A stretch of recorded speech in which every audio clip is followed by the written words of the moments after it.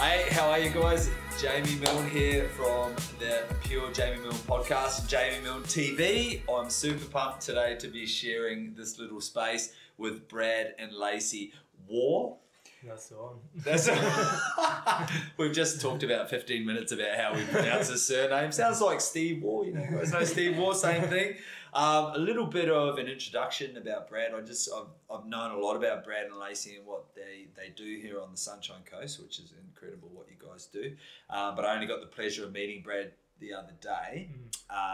I must admit, I had a shoe-gasm when I came into your store. I was like, oh, jeez, all the types of shoes you could possibly imagine. So they've got the running company. The running company, if I'm correct, was opened in 2009 by a guy, is it Chris Chapman? Chris Chapman's his in name. Bondi? Yeah, in Bondi. Guys like that. That's all I got. No. And is it true you're an established triathlete, Ironman, Kona, Hawaii? That's my background, is racing triathlons for 14 years or so. 4 years there as a professional. God damn. So yeah, that was my story before I started the store just over 2 years ago. Oh wow! Oh wow! So, professional. So the real deal. Yeah, well, professional's a loose term. Lacie, are we professional? Can we be professional? There wasn't much money, so you're in that category. Yeah. Start a business. That's it. It's that's not paying bills or anything like that. But yeah, it's a passion of mine. I really loved racing and loved the training aspect of it as well. What a grueling sport, man. Like, that's proper next level. Like, I've never done a triathlon, but I have maximum respect for people that do and take on the Ironman and Kona of all. Yeah, it's a big beast. It's a lot of hours. You need a lot of sacrifice from family, friends to support you. Yeah. Which is now why you've got the running company and not doing not doing the triathlon. And I saw you because you did an Ironman down in Victoria. Is that right? Did you do an Ironman down there? Raced a lot of halves down in Vic. Sort of Ironman stuff is more done a couple in New Zealand, Cairns. Done up and then across a bit of Asia. Yeah, where it gets pretty hot. Yeah, that Cairns one is gaining popularity. Like, it's crazy. It's really going crazy, and it's a beautiful course. Yeah. You've got Daintree on your left, Great Barrier Reef on your right. Yeah. Where else would you want to be suffering? It sucks to be here. Oh, that's quite beautiful out there. Oh wow, man. Oh, that's so cool. And my understanding of the running company, and please obviously correct me if I'm wrong, is I was always a great fan of Rebel Australia. They sponsored me for a couple of years. The little charity runs that I was doing, they got right in behind me. So it was always like, love it. Really appreciate what they do. Athlete's foot, things like that, great. You know, they provide shoes, etc. I was instantly impressed and blown away when I came into your store, and it was like the McDonald's version of do you want fries with that? The added value was awesome. You know, you chatted to me. I got to test run the shoes, not only outside, but also you've got the treadmills in there for the digital gait analysis. So having a look at what the lower limbs are doing, the hips, the knees, the ankles, the feet. Exactly. And you're obviously totally switched on about what's happening, and that really impressed me. Like, that was next level. Yeah. So like, thank you. I now and I love Rebel Australia. Yeah. I don't think I would probably go back. I know that sounds really bad. I wouldn't go back for shoes anyway. I would certainly. So that totally impressed me. So just on that note, like, if you haven't had a look at the running company here on the sunny coast, and I know are they in Adelaide and stuff as well? Yeah, so there's 10 stores Australia-wide, where most are in Vic. We've got a couple in SA, down in Launceston, and in Sydney in the Shire as well. But for us, it's all about giving that level of customer service and using our expertise and spending the time is the big thing. Yeah. Like, not rushing anyone and going as much time as we need to help someone get the right pair of shoes for them so that they can enjoy running and keep moving. And essentially, we just want to keep them moving and not get injuries, and doing everything we can to get them on the right path. So Yeah, it's like building, when someone walks in the door, it's not just, what colour do you like, or what someone told you is a good shoe. It's like... Angry salmon. Yeah. Coral. Yeah. It's like, let's first start a conversation and let's talk about what running you've been doing, what's your history been, like injuries, what are you training for, what are your goals, what are your objectives. Yeah. And building basically a profile in my mind or our staff's mind of basically to get this little picture of what's happening. Yeah. And then we use treadmills to help see what's going on as well. And for us, it's about trying as many different shoes as it is, as many brands as it is, to go, what's the right one for each person? Yeah. Because all brands, they make some awesome shoes. All brands, they make some pretty average ones as well. And it's not... it's not one right one for each person. Yeah. Like not one shoe is going to be right for everyone. And find that shoe that works. And I reckon that reputation definitely precedes you, because that's the feedback that I get from people, that they don't feel like they've been pressured into a sale, so they're not getting sprayed with, or led and positioned, seeded, whatever word you want to use, towards a particular brand. I've got this fantastic pair of, you'll love these. And but I don't love those. They're not really my thing. That's cool, man. Yeah, and that's a real difference that I noticed. I could tell as soon as I came in, which is, now seem to come in now once a week, which is just hanging out in the corner like, hey, Brad, it's just me again. So why, like when people ask me, why a gym, why strength and conditioning, why things like that. So why the running company for you guys as a couple, and why the Sunny Coast? I mean, that's a little curly question, but is there a driving... Sunny Coast for me is years of me badgering Lacie, going, we need to move here, because my story is originally from Adelaide, growing up through there, and it's bloody cold in winter. And so every winter, like being a triathlete and racing around Australia, I'd come to the Sunny Coast and do training blocks here, and I'd be like, I love the coast, I love the area. It's like, why wouldn't you want to live here? Totally. And so it was us sitting on the couch in winters, me looking at the weather report, going, what are we doing in Adelaide? Like, how do we get there? And Lacie, I probably made the mistake of saying, if you find us a job, we can move. Yes. We're going to have to create one. We're going to create one, man. We're going to create one. And I worked in our Adelaide store down there with Chris Chapman, who started up the original one in Bondi. He taught me everything I knew for 4 years I was there. Learning the processes and learning that customer experience, what to give. And it became a real passion of mine, of what's a way that we can really help people and give back, not only help them fit shoes, but share the knowledge I've got as well in terms of my racing background and I guess the injuries I've had as well, and how I've coped with helping avoid them, and like shifting load and all those sorts of things. And people totally respect that too, because you're sort of, for want of a better term, you've done more than time in the trenches and earned your scabs, like to compete in some of the races, and at the level that you have, gives you a really good depth and understanding of what goes on, I suppose, with the human body and the wear and tear and all those types of things. And I mean, do you take part in any triathlons, running, or anything like that? You're gonna hit me with a professional thing. No. I'm actually a professional marathon runner. No, I guess you've inspired me to do a few triathlons, just Olympic, but probably marathons, really, isn't it? Over the last couple of years, Lacie's gotten into her running more and more, and over the last year, she's knocked off 2 marathons. So unreal! She's done really well. That's so cool. Yeah, it's infectious, the old running thing. Yeah. Speak to some of the weightlifters in here and they won't agree with me, but for most people, it's pretty addictive. I think, once you do one, it's just like, what's next? Yeah, for sure. Yeah, it's funny. I think you either finish them and you're kind of like, oh, that was fucking filthy. Never again. Or like you just finish it, you're like, oh, that is so unreal. And then that weekend, you're scrolling which race is coming up next. Yeah, I think leading into my first marathon, I was like, it's going to go 2 ways. Either I'm never doing that again, I hate you, Brad, or the next one. You doing any of the Blackhawk? No, No, trail, I'm going to be honest, is probably not my thing. She's a little bit scared on some of the downhills, the wildlife. Yeah. Wildlife, yep. No, totally agree. You get me out once a month for trail run club, and that's probably as far as you'll get me. Yeah. It's like us the other night. We went for a little trot out the back here. There's a little trail. It's actually quite nice. There's no hills or nothing, but it's good just to stretch the legs.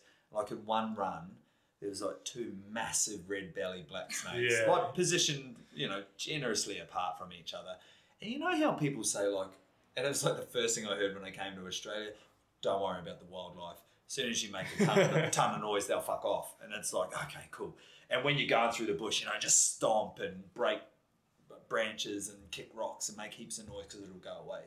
Mate, I have not seen a snake run away yet. They would have to be the most arrogant fucking bit of wildlife I've ever met. This red belly just kind of like stuck his head up and was like, righto, pal, laters. And I didn't even make it. And then I come around the other corner and there's a massive one just sunning itself, no worries. Another 500 metres, a monitor lizard that looked like a fucking crocodile. No. It was huge. Like, you're not helping my cause, mate. Sorry, man. It's not helping. Oh, sorry, mate. Yeah. Stay on the road. It's much better. Down the Esplanade.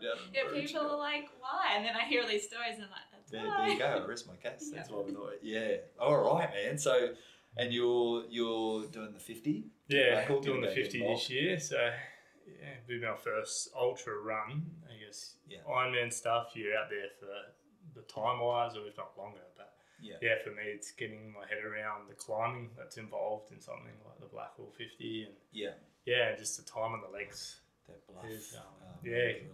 That's beautiful, man. Yeah, it's such a great spot. But you've been up there? Yeah, I have. The scenery is amazing. You can't talk highly enough of not only the organisation of the race, but then what you can go out and see as well. Yeah, they've done an incredible job. I don't know if you ever got a chance to have a little chat to Brett and Megan. They are just a beautiful couple. Yeah, exactly. And the efforts and really passionate. And the efforts that they've put into that event, it's a no wonder why, it's a no-brainer why it's growing in popularity, and it's awesome that you guys play a huge role in it as well. And it's going to be a great race. That bluff though, man, going if you haven't been up around there, is it Gorilla Loop? You should do it. It has a series of switchbacks that just fucking never end. But the view at the top's worth it. Yeah, every time bar once I've been up there. So I've maybe been up there maybe half a dozen times over the 5 years. Actually, no. One little snake once. Like, you just go around the corner here in Premier Circuit, you've got Australia Zoo hanging around waiting for you to come around the corner. No, just one little brown snake, or it's sounding like I know what I'm talking about. Just one little brown thing. I don't know what it was, but it was little. But the wind would sort of swirl, and it's done it every time, and it's almost like without sounding like I've been smoking the tea leaves, it's almost like a real spiritual sort of experience. Yeah. It's weird. You get up there and it's just this little, it's like, oh my God, and you just look across the hinterland there. It's just a magic spot. We're so spoiled. Yeah. My God. We are, for sure. Yeah. What's your favourite type of shoe? Probably I should word that better. What do you prefer to running currently on the road? Well, on the road, like any enthusiast runner, I guess there's a few on the cards. Every time I bring another one home, Lacie turns to me and goes, "Do we really need this one?" And it's just needs and wants. Need your selection, just to I'd call it product testing. I think you've started to sneak them out. I know what you mean about product testing. Just sort of, this is quite nice. You got to make sure you've given everything a good go. Yeah. Just to make sure. Yeah. Like similar, I'm not brand biased. I've got a few Nikes on the go at the moment, which are working well for me.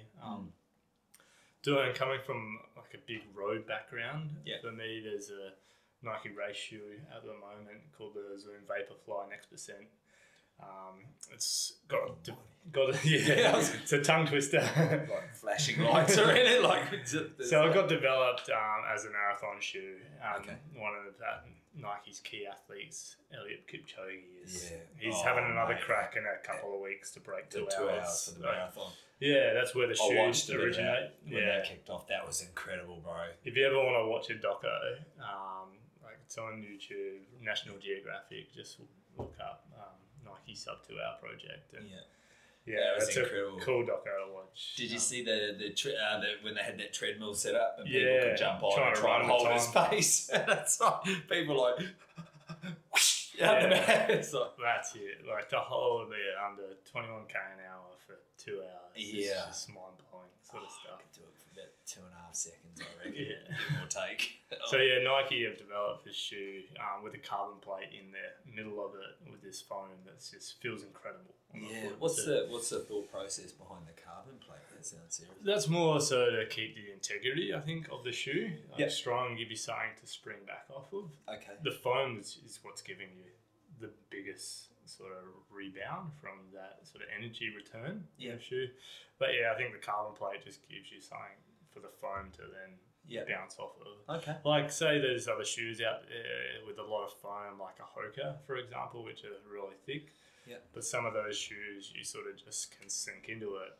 And almost. Could you create say if you had a bad pattern, which you'd obviously see all the time with your analysis and stuff, a bad pattern with the big gnarly soles, would you kind of ingrain that bad pattern into the shoe? Does that happen? Yeah, potentially. If you're like any shoe really, if you're gonna sort of push through it and just that's what you do every single time, that foam's gonna compress. Yeah. And in that direction. So lose its structure, integrity, and all that sort of stuff. Sense. So that's where for us in store we're gonna use the iPads, and if we can get something that's gonna sort of hold up straight, and then get it to wear nice and evenly as well, and not get worse over the life of the shoe. Yeah, okay, that makes total sense. Yeah.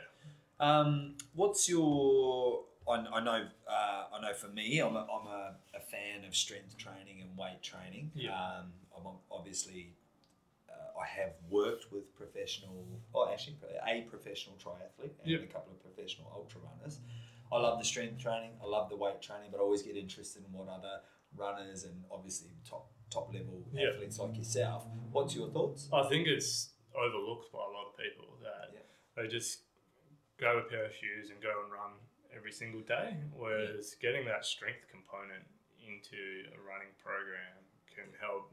Yeah, definitely avoid injuries, I believe. Yeah. So just gets everything firing correctly. And and just gets you. Yeah, I've been saying it for years now. No. All right. Whew. That's good. Got that. And I think that's where a lot of people come unstuck is that they just run more and more and more, and they're just they're not like the body just goes through a pattern that they're not strong enough, and essentially, I guess, like an injury is going to come from an overloading issue, and your body's not. Ability to cope with that load. So if you can get it strong enough to withstand the load, that's what's going to keep you. Yeah, that makes total sense. Yeah, matchy. Totally agree, man. That's. And in terms of talking a little bit more about running, what would for a couple of things, so maybe start with chafing. What would good old Vaseline. Nasty. What is your favoured product for chafing? What would you recommend? So we've got the Blackall's on guys out there. Yeah, I use a product called Body Glide. Okay. It's like a tube stick that you sort of wind up like a deodorant roll on. Yeah. And that's my go-to. Put it anywhere. Yeah. Just literally. Literally anywhere. Would you like to? Don't share the anti-chafe balm with someone else because who knows where that's gone. Oh, Jesus. But especially like areas, say for Blackall, where your pack might rub. So go on the side of your neck, sort of in through your collarbones, and then anywhere on a piece of clothing that might have a seam on it. So for me, it's around by your short seam. Make sure you go around your waist and sort of say your thighs and all that sort of stuff. I guess for the ladies, the bra. The bra strap and. Yeah, it's a cool one. You don't think about it, and then you get into your long run, and you're like, ooh. Yeah, and you might not necessarily feel it during the run, but you definitely feel it in the shower. The shower, man. Oh. You put the wild orange and lavender fucking body wash on, and it's just straight into you. Like, ah, shit, no, fuck it. And it's even the one on the back. You know when you do that? That was so gnarly, that race. And you turn your back in the shower. And everyone's like, just get you every time. Every time. Yeah, it's crazy. I get it in weird spots other than the obvious, like the odd ones on the thighs, every now and then. Usually when I do a real dick move, like wear old shorts, don't think about it. You know, just vacant, absent-minded. But like even like you were saying, like on the waist, just that constant bit from the waist strap that just rubs a little bit. It just takes the skin off. It's like, oh my God. Well, yeah, it's like, say on an hour run, that's not going to do anything to you. But for Blackall, that little tiny, when you're out there for hours and hours and hours, just nice and subtle, just slowly chipping away at your soul. But doesn't take big chunks, just chips away. Yeah. And then I guess in terms of on that sort of chafing subject, like wearing clothing that's not cotton and that is like moisture wicking and breathable, and it's not going to go coarse as well. Yeah, because once it gets wet, dries, sort of almost solidifies. Exactly. Salty shit on it. Yeah, it's all bad. Yeah. What do you? I know this is a very big question, and we could literally spend an hour talking about just this one topic. Yeah. However, I feel it would be an injustice if I don't ask. What's your thoughts on fueling? So just like very broad. So if somebody walked in, they said, "Brad, man, I'm doing the 50. I'm fucking lunatic. Don't know what to eat. Don't know what to drink. Yeah. What would be your go-to, mate? Like, it's safe for just the man and lady on the street. Yeah, not an established athlete. First thing, I hope they're not coming in the days before, like a couple of days before the race, and asking that question. If they're coming in 3 weeks or more, I love that, because I'm like, let's try a few different things and work out what works for you. Yeah. Not one type of gel or powder or nutrition is going to work for everyone, much like shoes in a way. Yeah. And it's trialing different things and getting one, does it work? Is that sitting well in my gut? Cool, let's stick with that. If that's not working well, don't persist with it. Let's try a different brand. Yeah. Because they're all going to have different ingredients, different makeups. So for some people, it's the texture of a gel that they just can't handle. So that's why they go to a powdered nutrition. Yeah, and go. Gotcha. If you can drink your calories and your carbs and your electrolytes all in one, then you don't have to worry about trying to suck on a chew or a gel or anything like that. Yeah. As a general rule of thumb, this is what I've worked on in my racing in the past. It's 1 gram of carbohydrate per kilo of body weight per hour. Yeah. Okay. That's what I've found work for me. So 1 gram of carbohydrate per kilo of body weight. Hour. Yeah, so I weigh 75 kilos. So for that, if you look on the back of the packet, depending on the day, dripping wet. He's been called looking healthy at the moment. Stitch up. Yeah. So this is an insult to him. Yeah, you walk straight out. So it's like looking on the back of a packet and going, how many grams of carbs are in this packet? Yeah. And work out then how many gels or how many scoops of nutrition into a bottle do I need to go, and then consume that in an hour. Yeah. And I like to have all my nutrition separate to like my water, my hydration. Yeah. So then I know I've got to consume that for my calories, and then depending on how hot, cold the day is, I can like change how thirsty I am really. Yeah. And I don't have to say on a hot day I'm gonna like scull this. If all of it's in one bottle in half an hour, then I'm out. Yeah. At least I can have the calories and then top it up with water. Yeah. Or on a day that's cold. Yeah. You don't have to make sure you smash that in water. Yeah. Yeah. Oh, it makes total sense. It is a hard one. I know it's a bit of a curly question because everybody's so different. Yeah. But I love the fact that your immediate answer is so individualized. You know, it's not a cookie cutter thing. And exactly. Let's try this.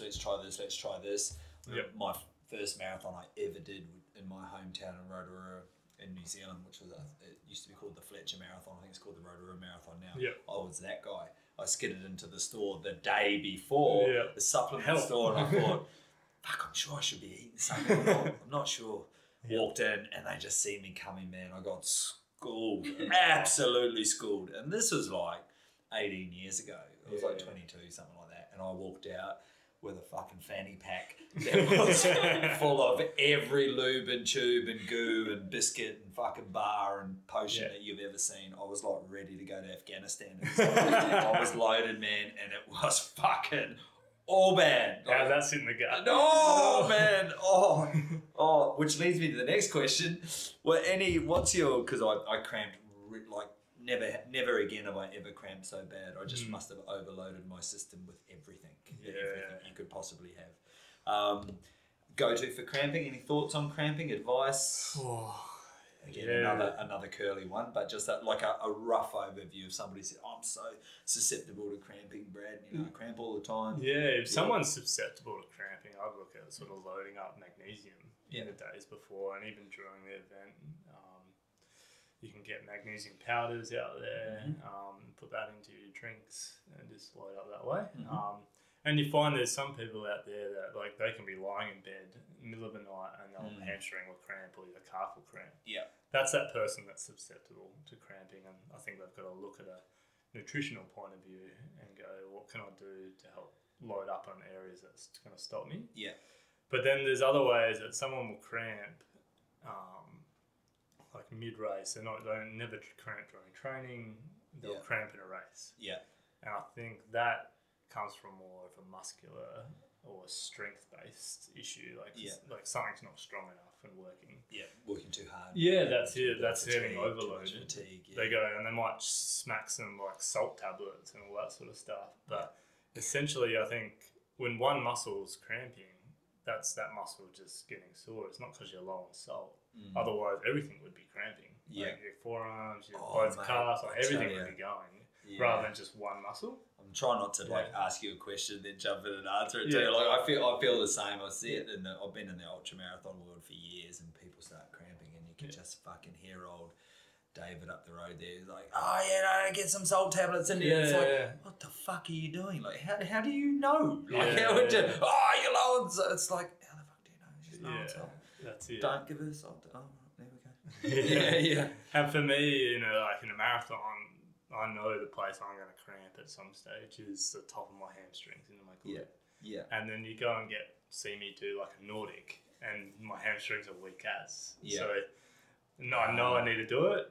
I probably don't do it as much as I should, but it's gnarly, mate. Yeah. I had Nordic curls or something. Hamstrings. It's one of those things like you work out those, and that's where strength gym training comes into as well. Working out what's weak in your body. Yeah. That's the thing that's probably going to cramp. Yeah. First in a race. Yeah.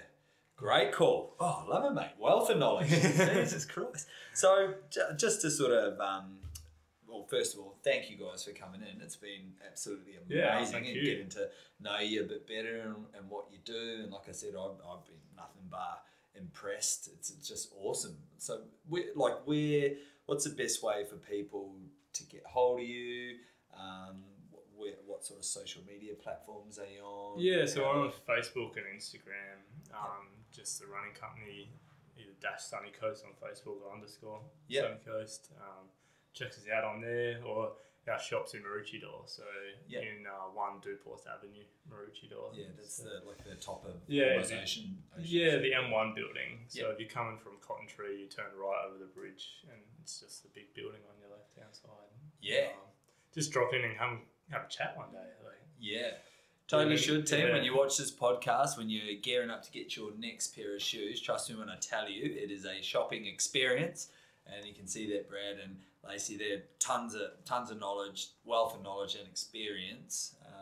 Drop in, have a chat, and get to know these guys. It's awesome, man. So many cool products too.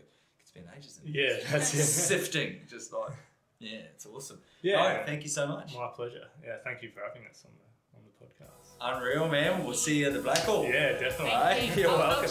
I'll talk to you.